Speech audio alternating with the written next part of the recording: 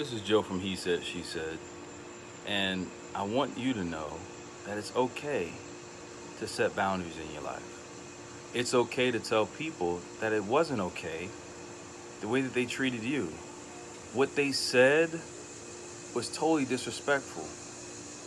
What they thought was cool was not cool. How many times have you heard someone say something that was totally out of line, but there was a small part of you that didn't want to say anything? You didn't want to ruffle the waters. Have you ever been that person? Have you ever felt that? Are you feeling that way right now? It's okay. I've been there before. I've been that person that doesn't want to ruffle the feathers. I've been that person that's like, you know what? There's a time and place, or I have to pick and choose when I'm going to say it. But the best time to address it is in the moment. The best time to say it, and again, remember, it's not about what you're saying, it's how you're saying it. How are you conveying it? How are you delivering the fact that you disagree? It's perfectly fine to disagree with things, but it's all about how we're saying it. What's your tone like? Do you need a moment?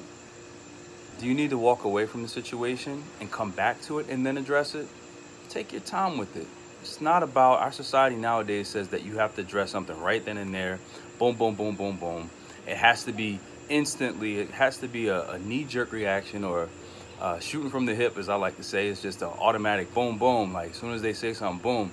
But not all the time you'll be able to react in that way. And in those moments, it's okay to step away and come back. But don't let that pressure, don't let that resentment build. When you let it build up, it's only a matter of time before it explodes. Do you want to be responsible for that level of explosion?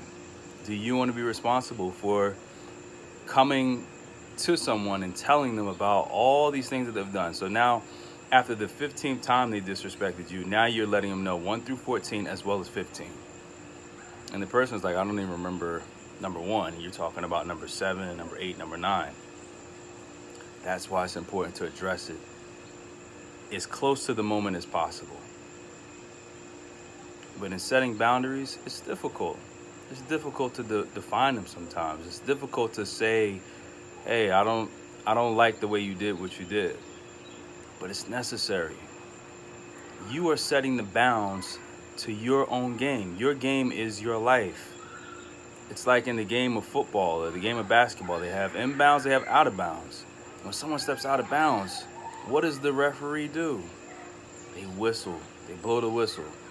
And it's time for you to blow the whistle, because your game is your game and it's no one else's.